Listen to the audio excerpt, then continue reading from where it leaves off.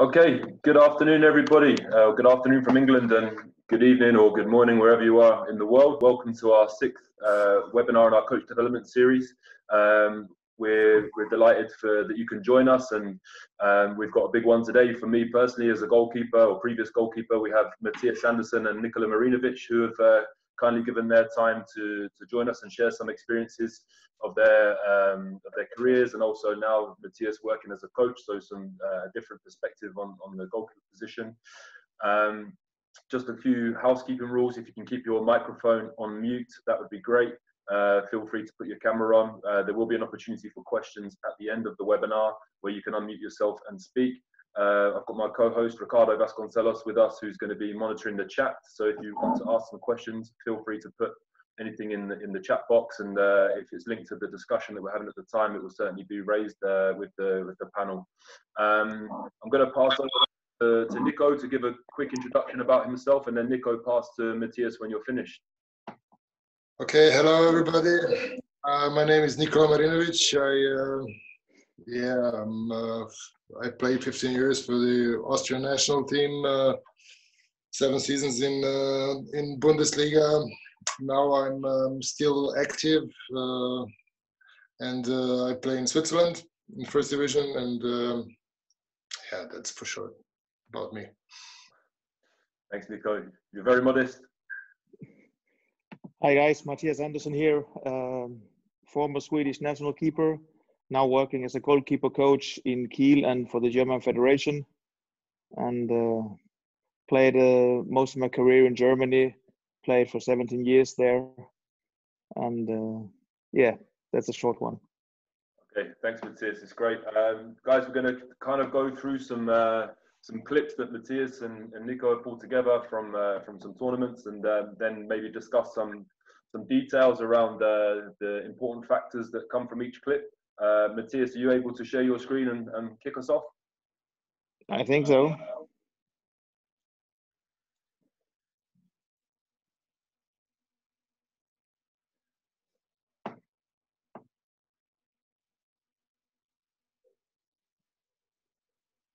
I think so. Yeah. We're sharing now. Yeah, we're starting with some clips from the wing players. Just let them run by first, and then we'll talk about them later.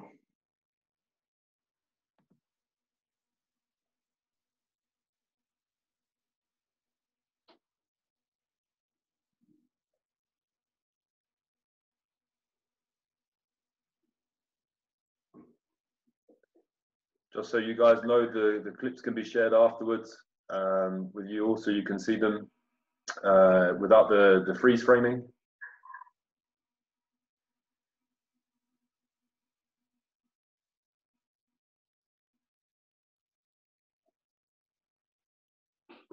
Yeah, that was that about the wing clips. Do you want to start, Nico? Yeah, you see there's some couple of different angles from wing players, and I think it's important. And the first two shots are quite a good angle, and the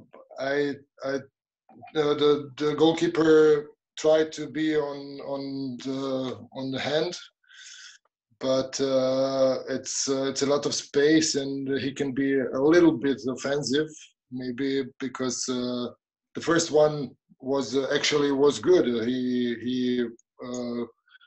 He stay on wing player's hand, but he got a lot of space, and he got the long corner. The second one, I think he is a little bit defensive because of that, and if they move some legs, the whole down side of the goal is open. It's difficult to save this ball. You have to be offensive. This third is really good because he is ready for the shot. Now what Matthias said, that's perfect. He stay and then came the shot, and you see the hand, and then is a reaction. That's a really good thing. I don't know, the last two are against Croatia. What I saw. Oh, no, they say now in the first corner. That was the same because I was also on this game, and in the start of the game as a Pilipovic on this side, he stayed very concentrated, and he was always what the most important thing is from the wing is that you are calm and that you stay already ready because before this the shot come, and that was good. The last two games, the last two shots, you are still, the goalkeeper is still in movement, and then the wing player can see that and can with one fast shot in first corner can score. This isn't this two similar shots in the end. That's all. Yes. Anything to add on what Nico's saying there? Just having a little bit of problem here with my sharing. No, that's the same thing. And about the wing position is always if we see the mainly the four last clips where there's a normal angle, we have just sharing it now again.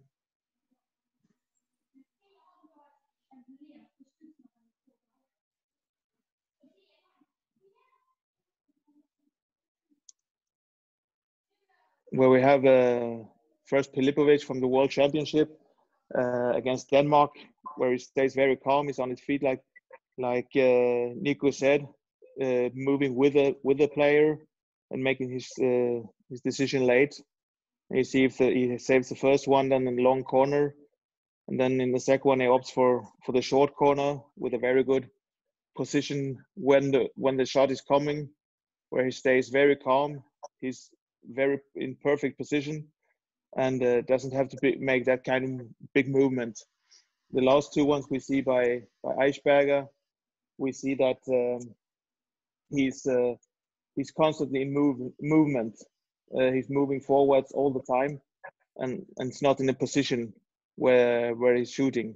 That's very difficult. If you don't find the position before the player shoots, then it's much more difficult to react. Yeah, some of the key things I'm hearing there is to be still and calm.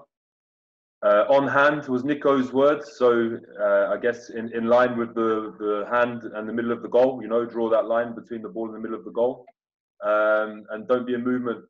So the important factors there, and that of course is constantly changing from the wing, depending on how much space the wing defender is allowed or the situation that's happened.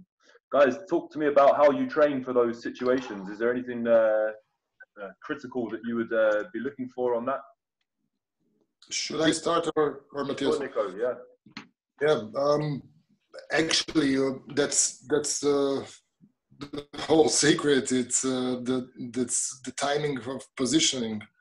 You of course you have 2 or 3 steps with orientation. If you have a contact with the goal and just as with one step as a go a little bit forward, and you stay actually in the line where the wing players jump from this position. And if you stay in this position, your shot corner is already saved, and then you should make some small steps but fast steps to follow the flight from the wing players, because the wing players had also his problems to. He should catch the ball. He should jump. He should watch on defensive players, and that's the 2-3 stuffs they should do before they shot and before they shoot, and that's your possibility to look better and to stay stay prepared on this shot. That's actually that you these first 2 or 3 steps makes good, and you stay calm and wait on his hand or his position of arm or upper body. Yeah.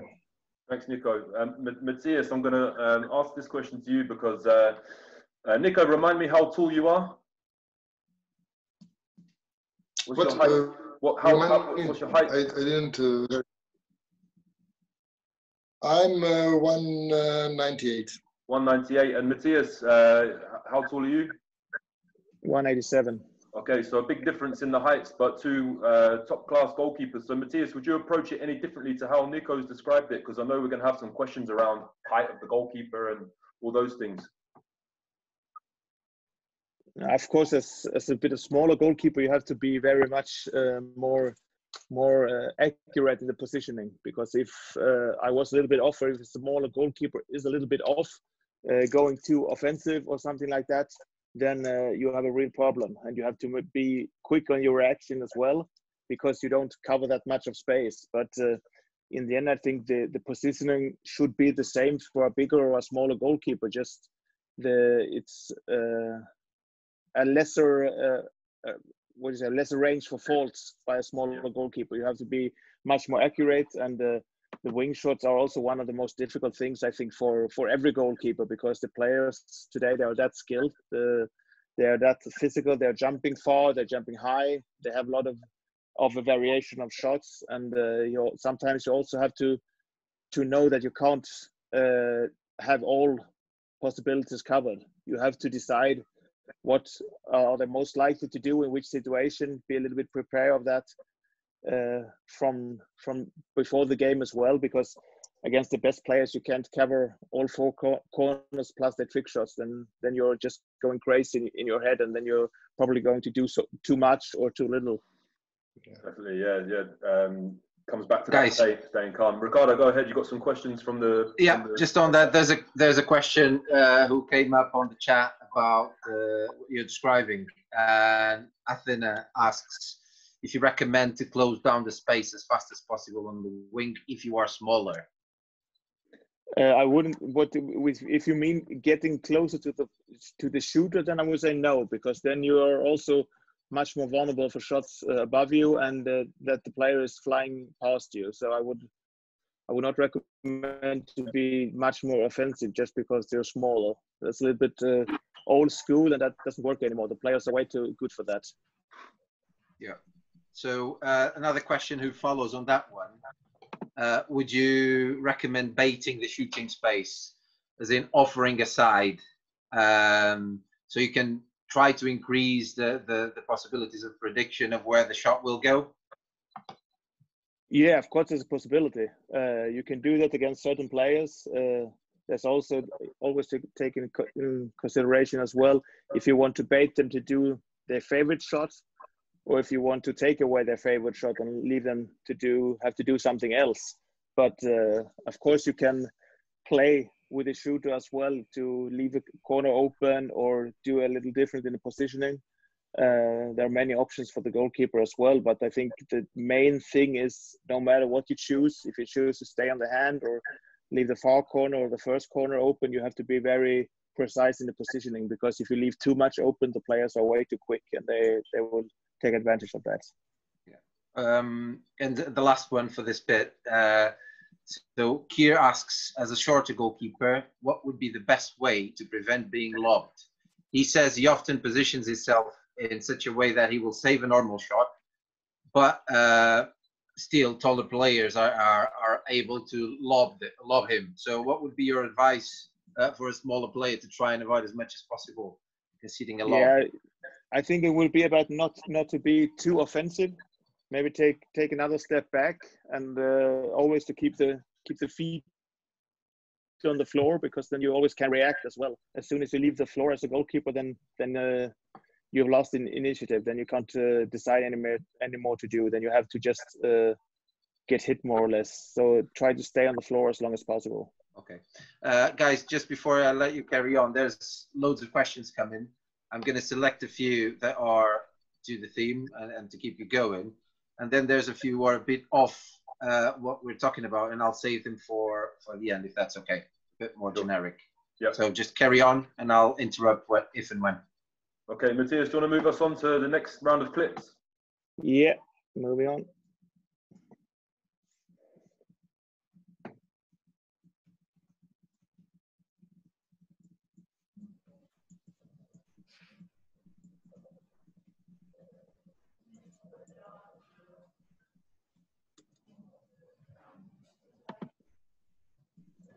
Coming up, just sharing the screen again.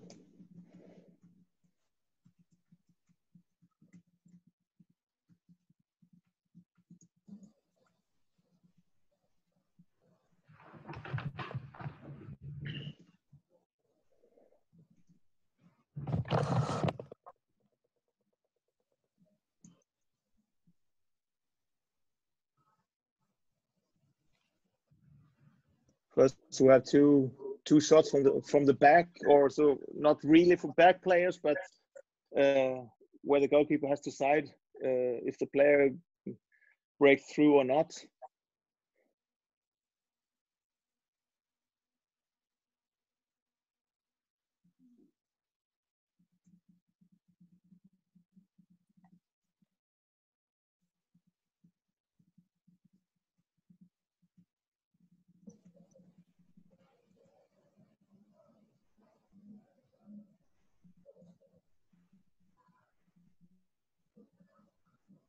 And take the wing shots later, the back shots from the back later. We had going back to the. Nico, you can keep on talking if you want. I'll show the clips one more time. Yeah, the first two shots from Sagosen, he came into the 9-meter with defensive player on his back, and the goalkeeper actually tried to be offensive in the last moment, but he shoot in that moment, and that was his in movement. It's difficult because he came on the third player in defense and middle block, and he shoot over his head in the long corner. Yeah, without block. It's difficult in this situation. Maybe if you say that the defensive player don't go to blocks or contact, that you can choose his side, but it's difficult first situation. Second situation, I think it's the middle block player stay good in his in the block, and you should trust him, and you should go in your corner, in short corner. This third and fourth shot was this breakthrough one from the pivot. The third is from the pivot. Yes, here's the one in the middle, and then we're going on to the one. Here's first the pivot. Yeah, first the pivot. Okay, he go down. He pivot. Stay on the right side. It's not the best position.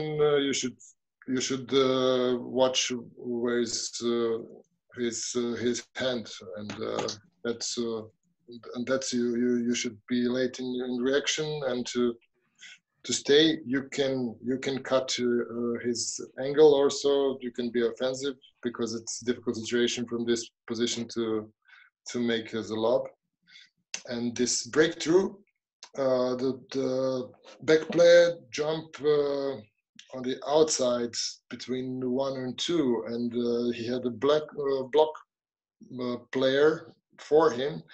I think it's from this situation quite difficult to get in a long angle long side of goal. You should be more calm and to wait that if they can shoot this long corner, and that's if they possibilities may be there, but he can shoot short, just down, and you should stay more in first in short angle, or you can give him a possibility to shoot there and to make like a wing player technique. That's for this for Yeah, it. here as well. He's saying he leaves the floor a bit too early, and he's being the player jumps past him. Yeah, that's the problem of the goalkeeper. Yeah, the player has such a speed. When the goalkeeper is attacking, he's attacking to the player, but the player is moving onwards to the short line, to the goal line, and that's why he gets a pass in the short corner. Great. Do you want to go through the clips again, Matthias, or do you want to take any questions, Ricardo? You're on mute, mate. We have a few questions, but they are more related to generic themes. I don't know if you want me to go over them now. They're not necessarily in relation to what you guys were just showing, essentially. But there's a question here, a very interesting question from someone. Sorry, I'm getting loads of questions at the same time. I'm just trying to get it. So some people are asking if you could play the videos whilst you are talking to make it easier for them to understand. But the question I was going to pose is: the job of a goalkeeper changed a lot in the last years. They obviously are facing more shots with the 7v6, the higher speed. As a mental coach, I'm very interested in the time between two actions. So how to recover from a goal and to refocus, to get rid of thoughts, and how to stay in the now, essentially. What would be your best advice on that? I don't know if it makes sense, the question. Yeah, I think that's also a big experience thing. Each goalkeeper attacks that problem differently. For myself, I had no problem with it when I was younger. Then for some years, I found it very difficult to leave what was happening behind me. So I contacted a mental coach. I worked for him the last 10 years of my career. That helped me a lot.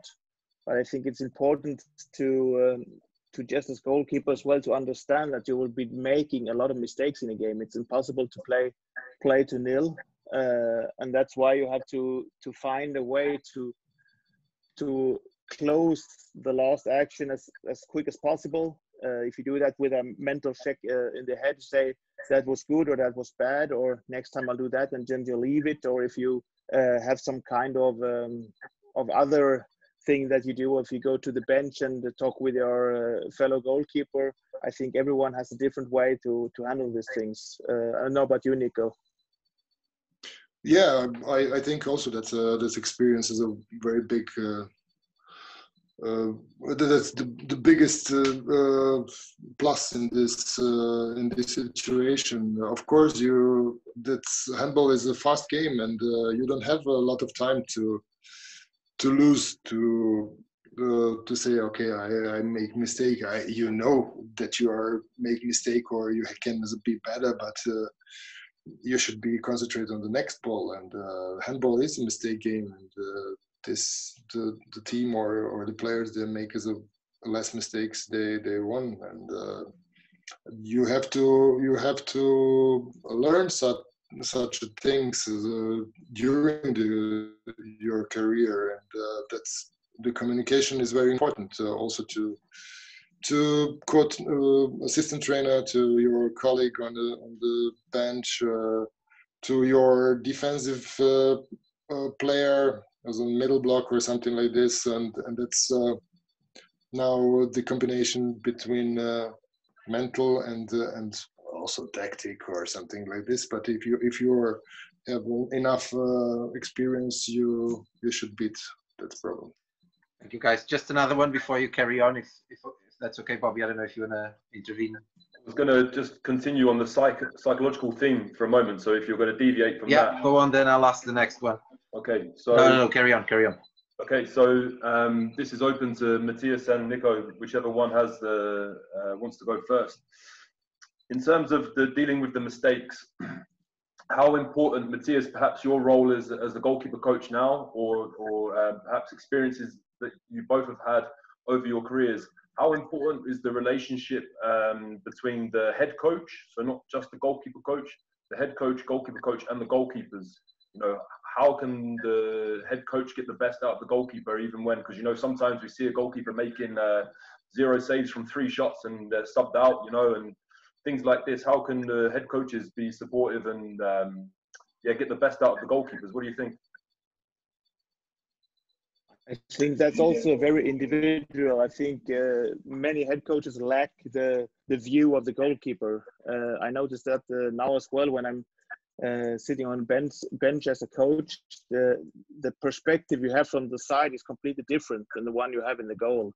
When you're standing in the goal, you see everything from behind the defense. From the side, it looks completely different. I think it's always very important as well for a head coach to know the goalkeeper. I mean, we have keepers maybe who wants to be shouted at or who needs a pressure, where there are other ones that they need to be patted on the back and to say, I know you'll have the next one. I think that's the big thing, is to know your team, your keepers, and that you can interact them with as they want to have it. And Nico, anything from you? Yeah, I think it's the most important thing. It's trust between the head coach and the assistant coach or goalkeeper coach and if the goalkeeper coach is now, we say it's a new coaching point in handball, and I think it's very important. It's good that Bundesliga make this step forward, and you have as a goalkeeper coach on the bench, because he can help a lot of head coach and a lot of goalkeeper, and this you should have some system or some trust, and that's like Matthias said, it's very individual. If you have one Landin in the goal, he had a lot of trust or confidence, and then if some young goalkeeper came in, of course they have less time to show what happens, but that's some process, and you should earn also this trust, and that's a difficult tale of our job. Yeah? It's very difficult for the young goalkeepers to earn the trust when the results are arguably the most important thing, right? Yeah, but it's complex. It's defense, how you play handball, fast, or you defensively good, or it's a lot of stuff. So you cannot answer with one answer. Sure. I think it's as well to take in consideration what kind of goals the goalkeeper is conceding, and that's just to say that now we had 3 goals, so we had 5 goals, so we had 7 goals. But as well to take a look at what kind of goal did we concede.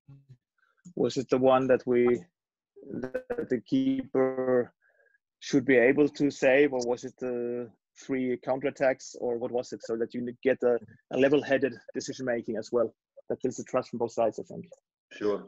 And just continuing with the theme of the psychology side. I mean, you guys grew up playing handball, and you got used to the game from a young age. But what advice can you give to the goalkeepers that are coming into the sport for the first time, from a bravery aspect? You know, how can they have less fear when the ball is around, you know, coming towards their heads?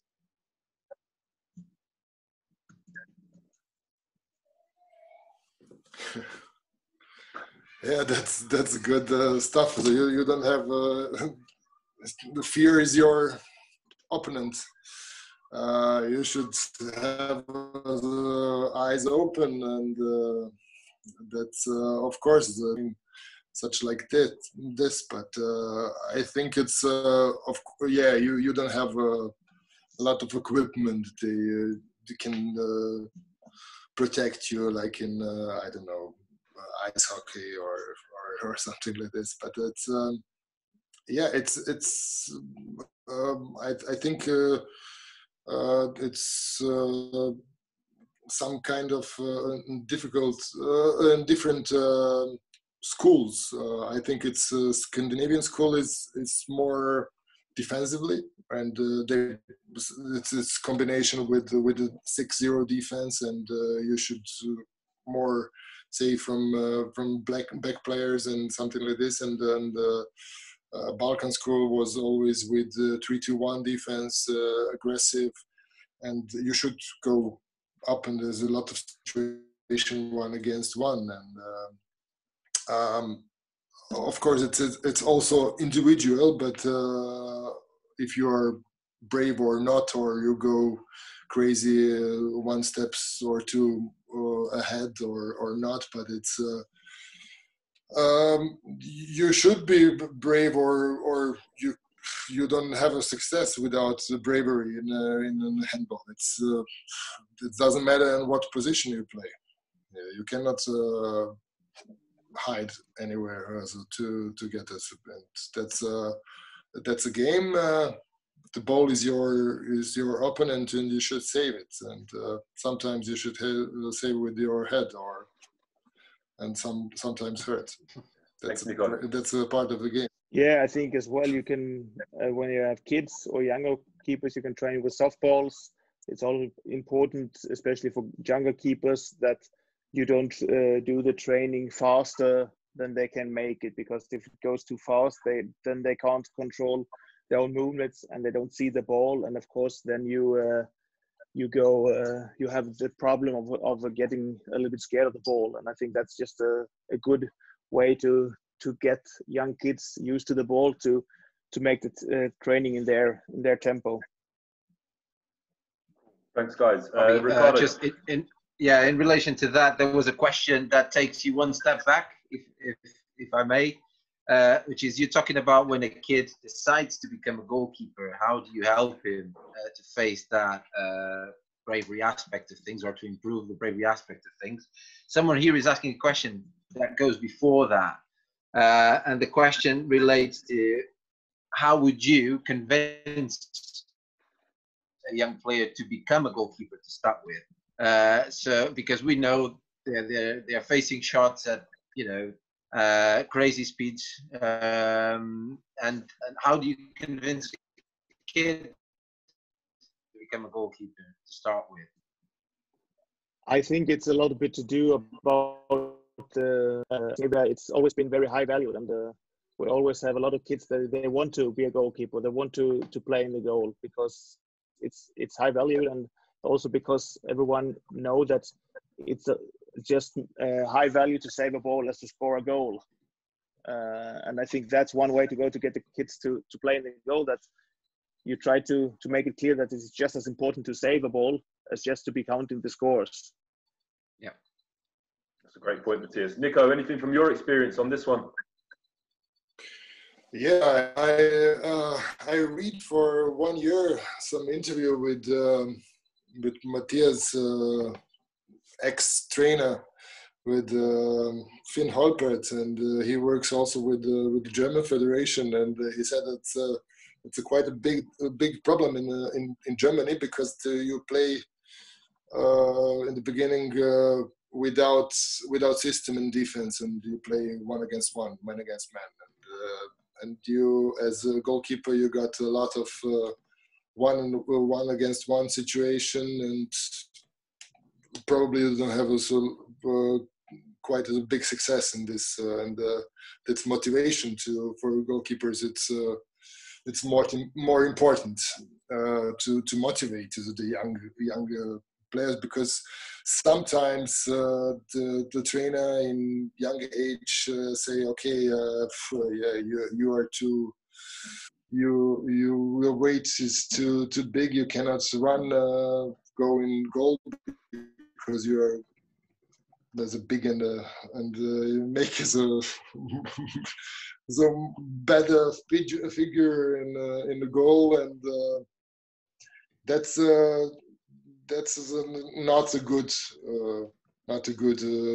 decision from the trainer. I think it's everybody should try this position. That's one completed the other role as a field player and field player, and that's as Matthias said, the value is big in Scandinavia, and you should have some idol to start to beat it. Like now European Championship to 16, I think it's Wolf makes a really good as a figure in this championship. And Germany had how many kids they wanted to be a goalkeeper. That is also important. It's a nice thing to talk about. Is this giving all the young kids an opportunity to experience different positions, and if they maybe never had an idea about going in the goal, and in one tournament they rotate, they switch around. You never know. You might find a goalkeeper that's really that enjoys that position, that didn't really know that they would like it, that has the mentality for it, that has the physical capacity for it. Yeah, it's really interesting, but we don't know that unless we try it. But by mixing them around. Ricardo, anything else from the questions before we progress? There's a few more. There's one that I think would be interesting following what you're discussing around how do you engage with a coach that is not paying the attention you think you deserve when you're in a context of a club that does not have the means to hire a goalkeeper coach.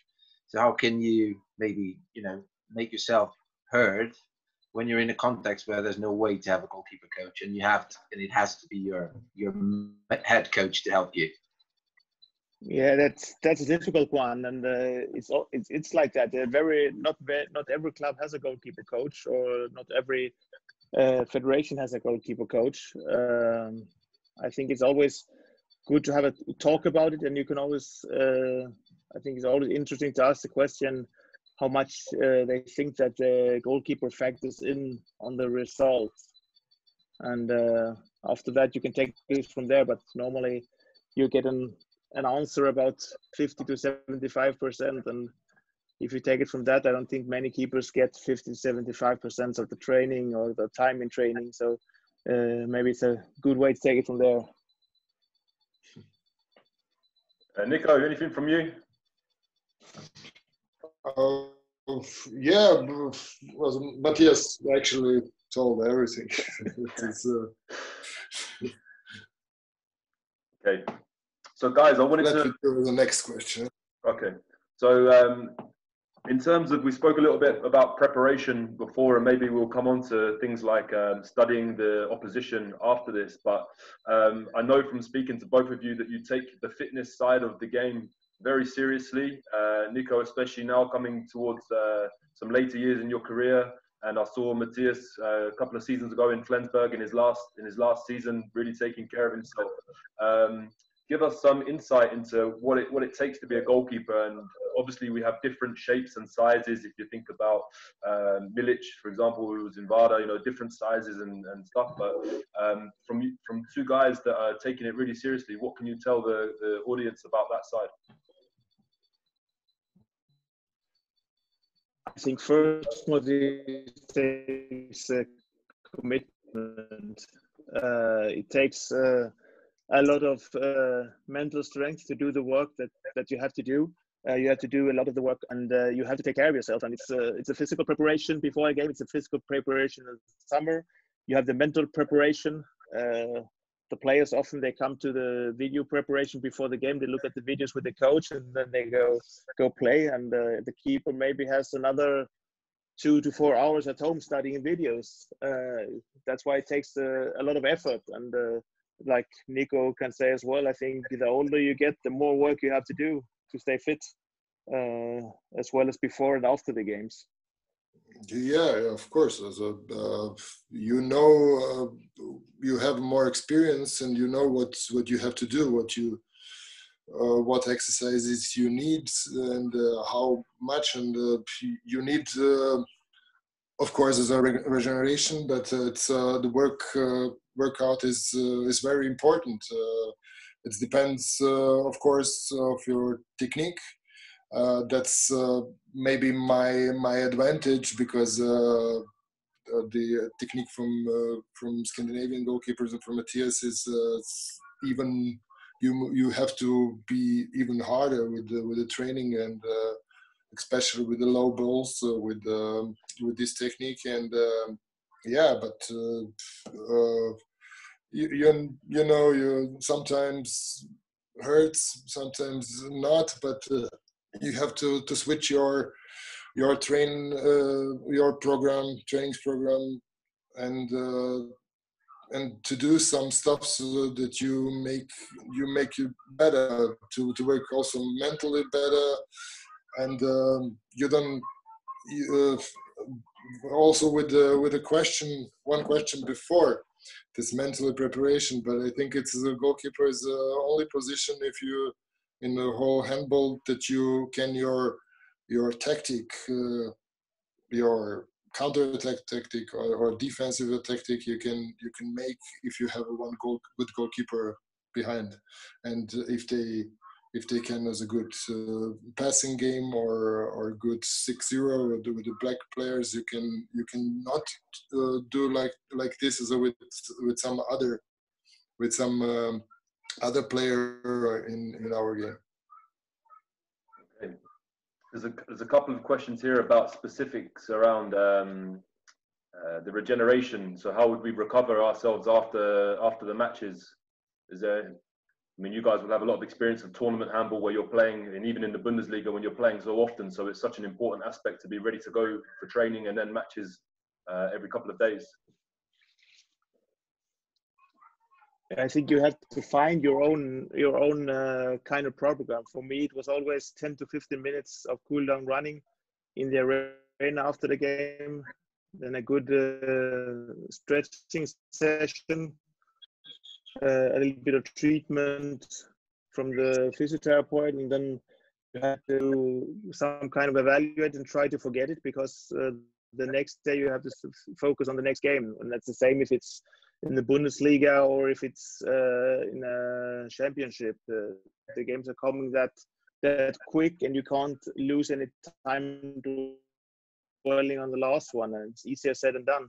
It's not really a little bit of less sleep after the game, but the next day you have to start preparing for the next game, and that's also a mental strength that you have to develop to be able to do that every week in and out, and that takes a lot of commitment, like I said before.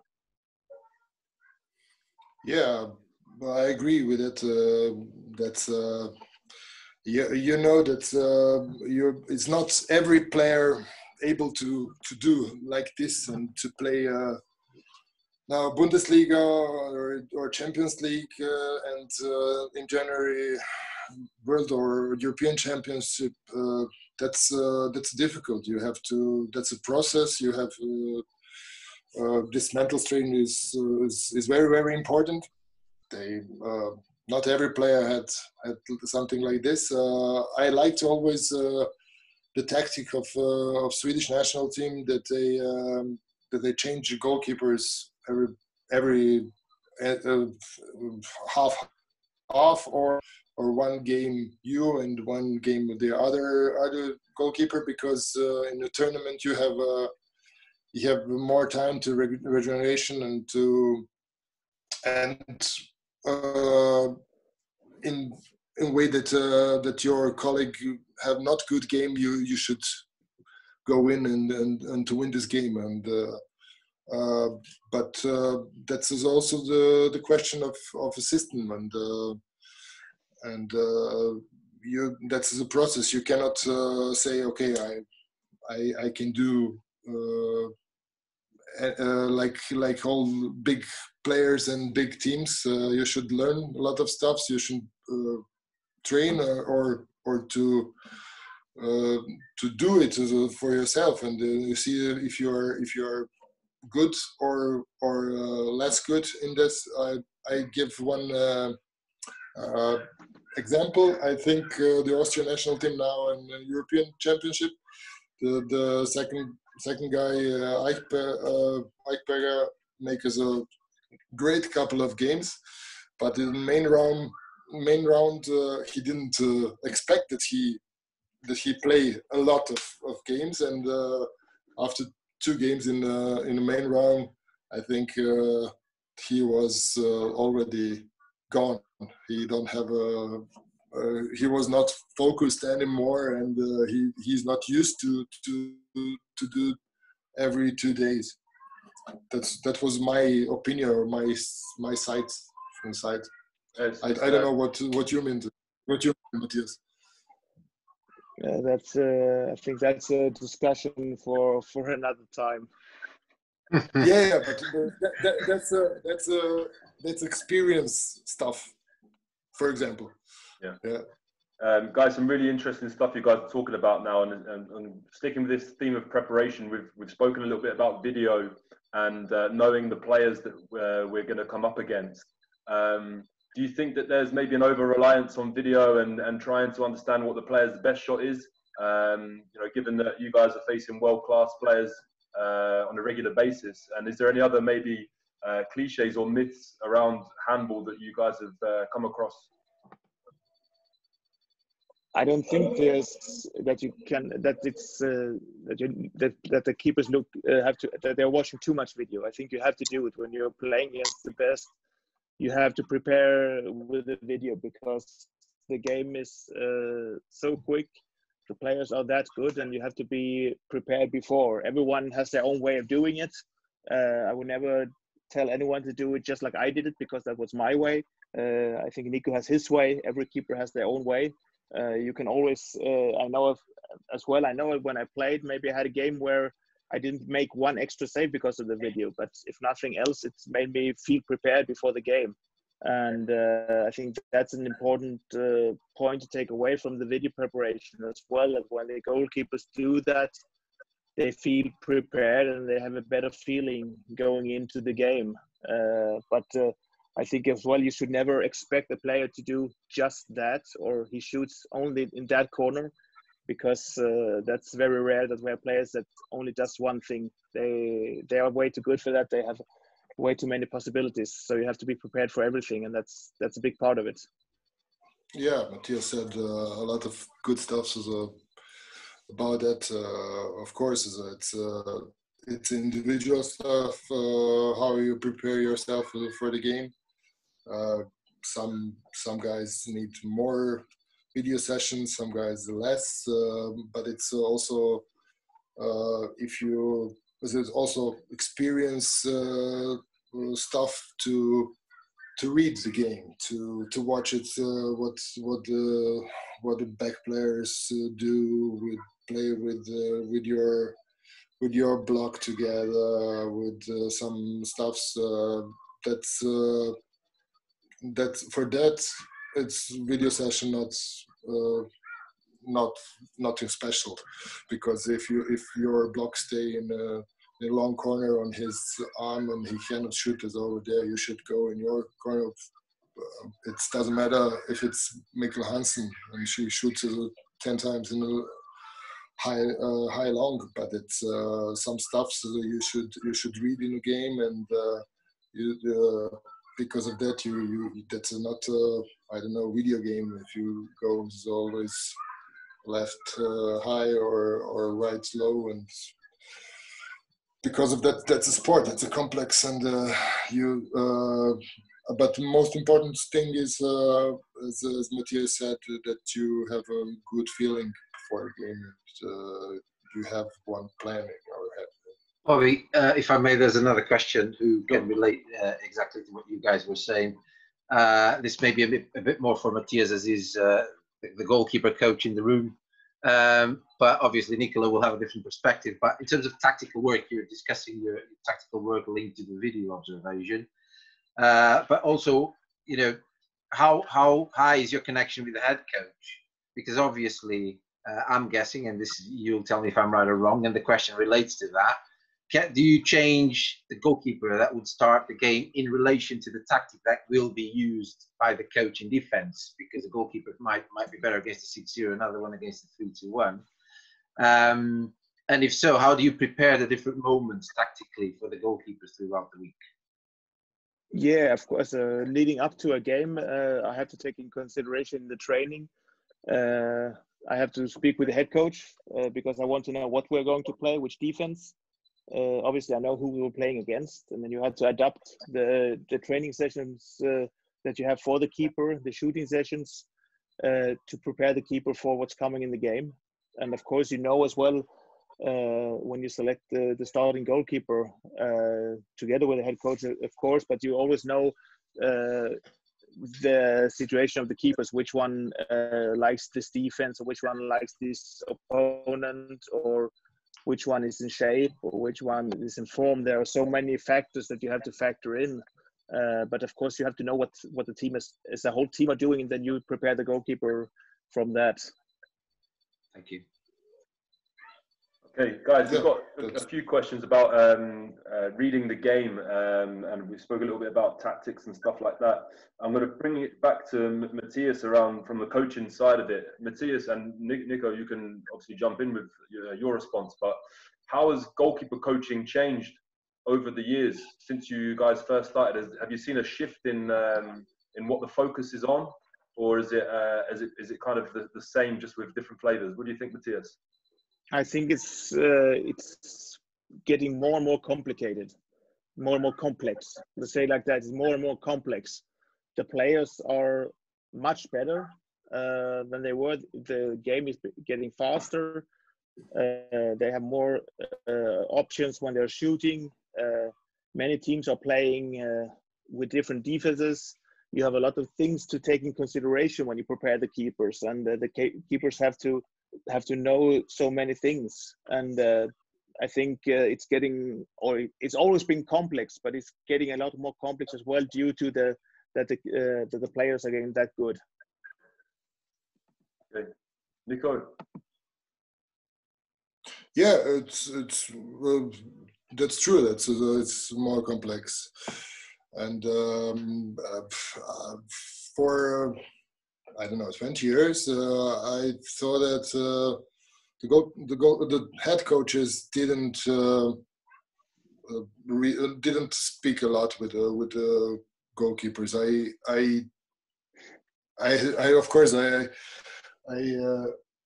had a couple of head coaches, and they're all different. And it's nice if you have a good communication, and if you can make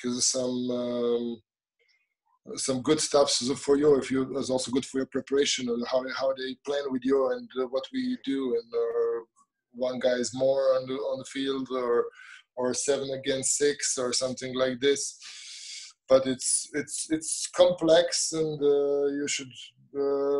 I think it's a communication should be in future much better, and I think it's a position of goalkeeper trainer should allow this better communication.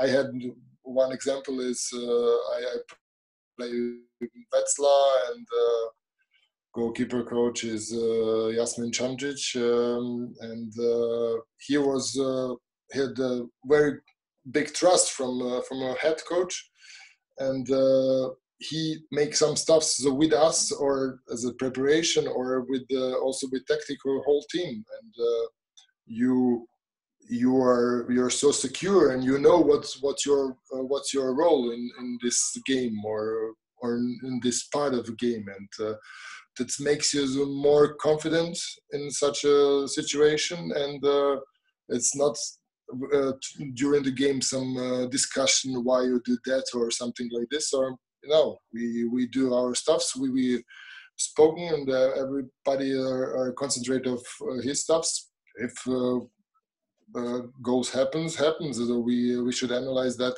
after the game, but not during the game. That's I think it's the role of the handball goalkeeper, really important in the future. Mm-hmm. Really interesting to hear you guys talk about how much connection is required for the goalkeeper to be connected with the team, and the head coach and the goalkeeper coach working together, not working in separation. Of course, there is times when we need to maybe spend some time looking at maybe some physical things outside, and I don't know, some individual work, but certainly connecting the goalkeeper with the team, and as Matthias said, the complexity of the game, because we need to prepare goalkeepers for the game and not for isolated scenarios. Ricardo, I'm just aware, guys, we're coming to 3 o'clock. So if Matthias and Nico, if it's okay, we'll just take a few questions from the chat box, and then if you guys need to leave, you just tell us. But we'll go until you guys are ready. Yeah, keep it coming. Okay.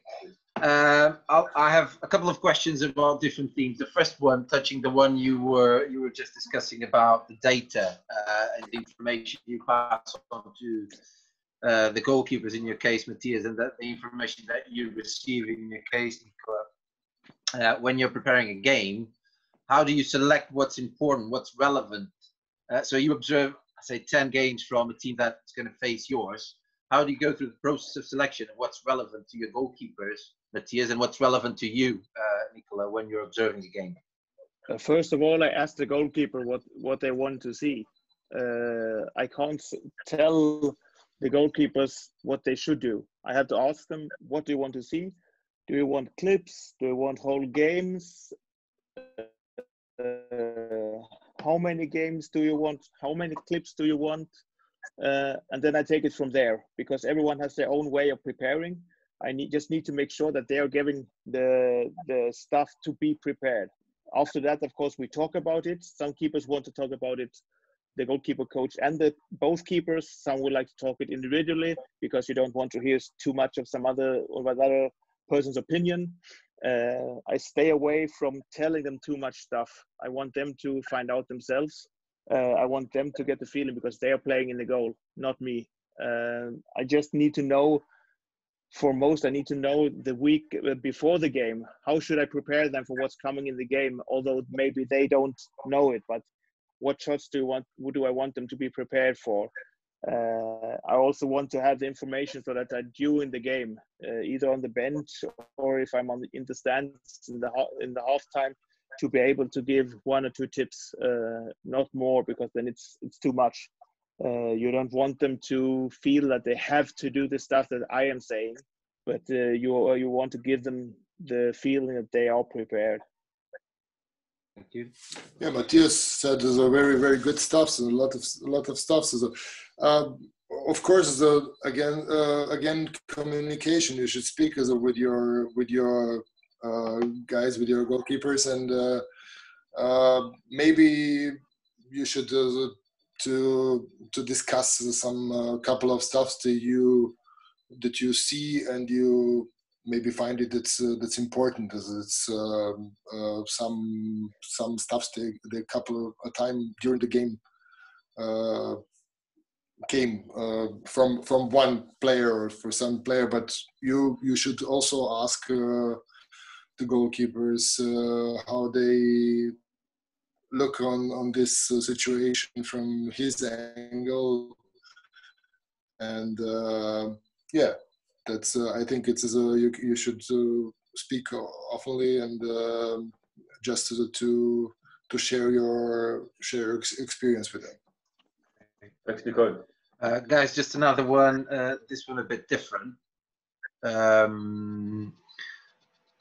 It has to do with the schools. So there's different schools of goalkeepers, as you know. How do you behave as coaches when your schools they're coming from, or do you focus on them as goalkeepers without having that connection with the school on the back of your head, if that makes sense? I focus on them to save the ball. It's I don't care if they're saving with 1 hand or 2 hands, but of course you can train. You have to take in consideration their background, their technique, their skills, their problems or their struggles. But in the end, you can train the goalkeepers in the same way, although they save the ball in different ways. That would be my take on that. Perfect, thank you, Nicola. Yeah, I agree. It's important that you see what for potential, what for material you have in this goalkeeper, and what he can already do, and just to make this better, his movement or his technique is not to try him to say as you have to do like this. Yeah, of course. So if they have a potential for this movement or for this technique, you should try to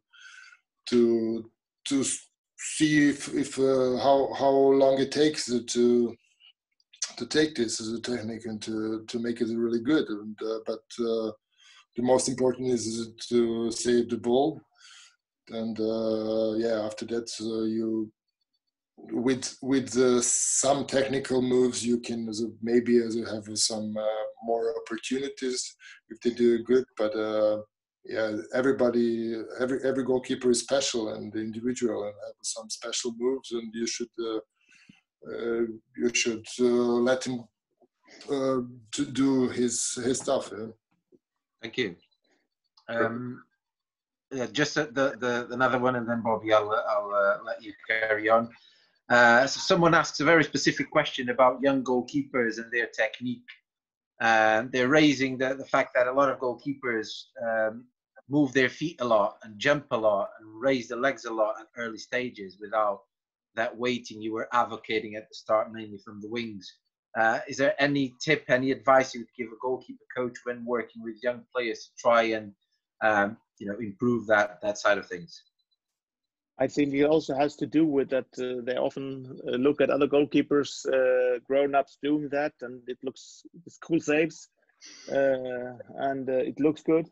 But I think as well, like I said before, maybe try to slow the training down a bit so they do it with the right technique, to be very specific or just to be accurate, but to train the right technique and not doing the training that fast or that so they learn the wrong technique, but to slow it down a bit, go back to basic and show them your thoughts, and maybe show them also one or two clips of the keepers that are doing it in your opinion right, to show them that it's not just about the cool save.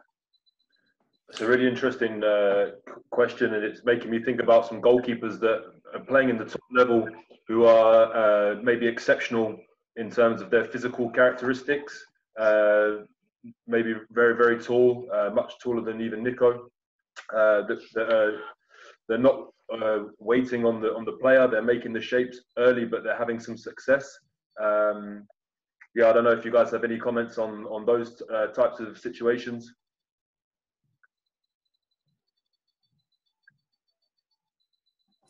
I didn't really understand. Yeah, you take it, Nico. I didn't really understand the question.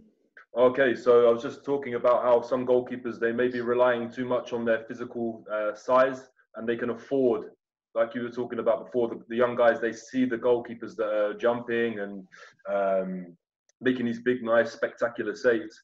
But maybe it's because some goalkeepers, they can afford to do that because they're 2 meters and 10 or 2 meters and 5, and they have this, this extra capacity where they can take up more space and force the shooters into more problems, basically. I think that's can be a problem with bigger goalkeepers that are very big when they are young, because they don't have to learn it the right way. They are getting hit with the ball anyway. I think that's something that's not always that easy to address. I never had the problem. I was always small. Maybe Nico has better insight to that. Then maybe through the legs or something like this. From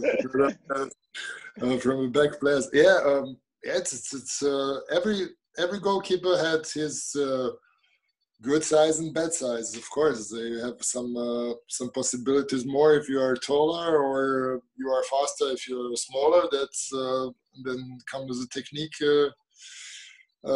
plus, and yeah, it's difficult to say, but you started with this jumping and some couple of defenses, the attractive, but that's a couple of attractive defense. I think it's more important that you have as a good position game, position play in your in the game, and you stay good. And if you have quite normal defense, they with blocking and some situation, you should came on one number of 10 balls per game. And I think it's more important that you make your stuffs quite good as a not attractive or something like this.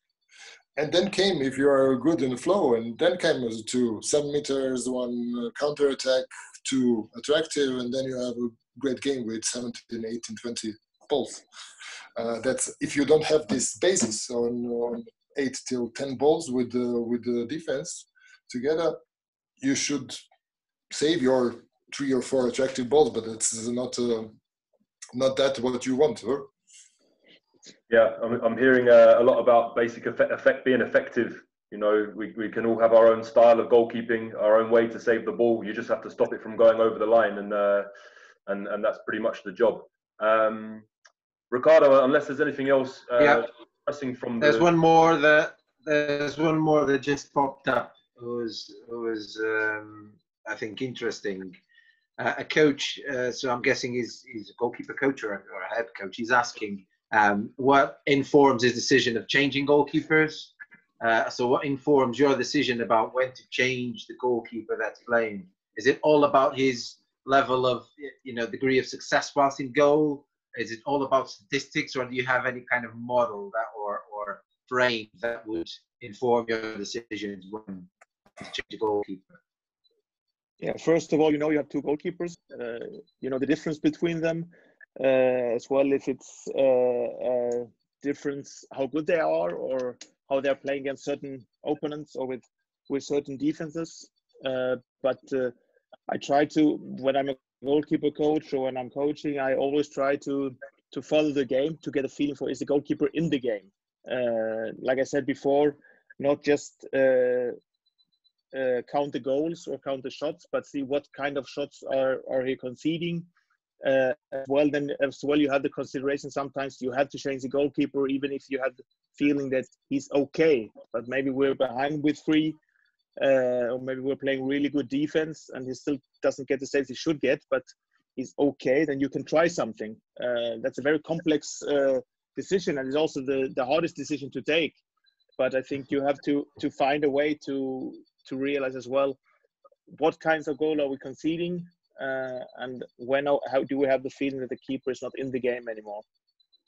Okay, Nicola, do you have any vision on this in terms of? Yeah, I worked in Wetzlar in some system. Yeah, of course, I agree with everything what Matthias said, because that's of course you do. Complex. Yeah, it's complex because it's you have one goalkeeper team, and that's 2 goalkeepers, and sometimes you have just one there is really good and they play all the time, but he can do also he had also a bad day and you have a problem, or how to be equal to both guys, and we have some target how many balls we should save, and it was, for example, 12. And if you play, then you'll see for 15 minutes you should save 3 balls and to stay in the game. Of course, if your first goalkeeper have maybe more credit at the goal by the head coach or by the goalkeeper coach, and he can stay maybe a couple of minutes longer in a goal. But that was quite fair if you have 2 equal goalkeepers or for quality. But that's just as one example what in